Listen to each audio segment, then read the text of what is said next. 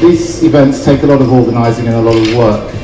And in many ways, you've actually been our training ground because you look after us so much and have been doing so for so long. We've learned a lot from you. So if you enjoyed it, you can congratulate yourselves.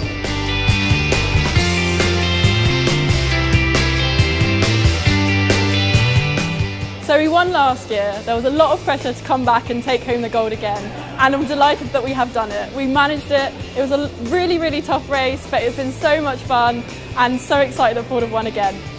Thank you very much to the Southern Group of Motoring Writers for a fantastic evening. It always is a really, really good night, and it's great to see the amount of money that goes to the charity at the end as well. Thank you.